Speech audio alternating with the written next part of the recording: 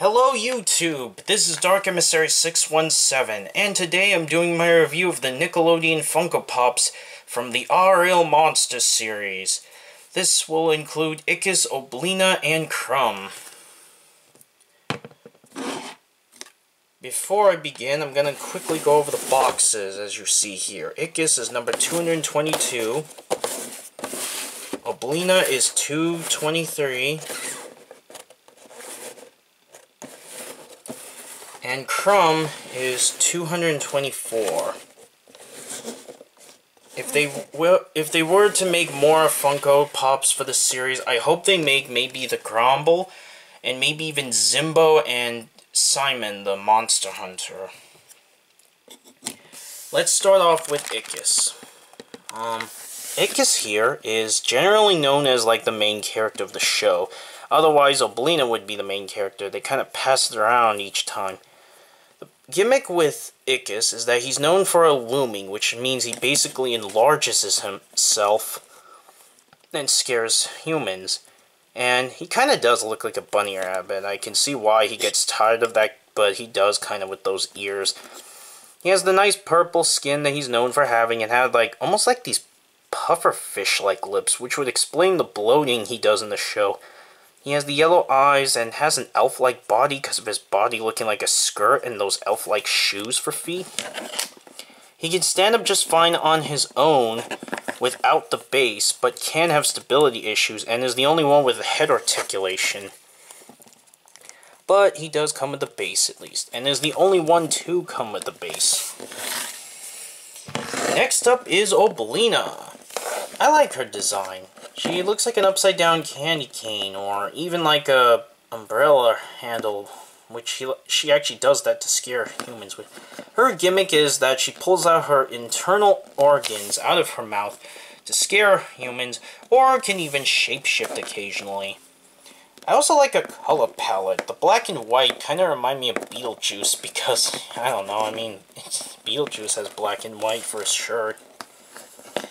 And I like how she actually looks like a Tim Burton creature, to be honest. And she has her nice green eyes and the big puffy red lips that she's known for. And it kind of looks like it's, annoyingly, because it's placed in that way, it looks like it could come off, which I hope it doesn't. The only reason why it's kind of ironic is there was an episode where she did lose her lips. She has a little bit of hair on her head and on her tail, and she's a pretty nice looking pop. She does have some stability issues because her feet are kind of like, I don't know why, they don't stand perfectly straight, flat on the floor. But overall, she's pretty nice. And for my least favorite, he's not because Krumm's bad, but he's just not as cool as the other two in my opinion. First issue, Krumm's eyes are just pure black. See, the others at least follow the color palette of what they do. Ickis had like the yellow eyes and tiny little black dots, while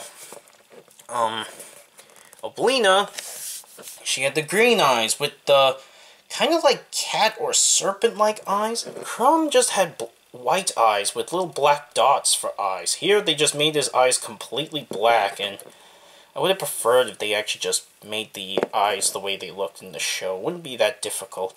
He has his big nose, and he looks a lot more tan than he does in the show. Like, my camera makes him look like the color he should be, but he's a lot more tan and darker. But I understand why, because, truth be told, in some moments in the show, he actually was the darker color for some reason.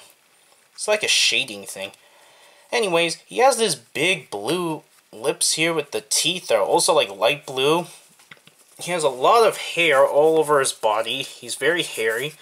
His special gimmick is, one, he's known for being the only monster to not have a head. He has to hold on to his eyeballs the whole time, or he puts it in his mouth temporarily. And also, his ultimate gimmick was that he had a really bad odor. Like, you could tell from his armpit hair, which is nice that they molded to be accurate. And he just was very stinky. That was his biggest gimmick. And he has his little stubby feet, which are accurate. And overall, these pops are very accurate to how they were in the look in the show, and I do recommend picking up these three. They're very nice pops, and I very much enjoyed watching the show again. It was a lot of fun, and these are some very cool looking pops. I also decided to do this video because not only did I just have them, but I also noticed that nobody has done a review to actually thoroughly look at all three at the same time, from what I can tell. So, anyways, I highly recommend you pick these up, and overall, these are great pops. So, that's my review for the Nickelodeon Aaahh Real Monsters pops, and this is Dark and Mysterious 617 signing out.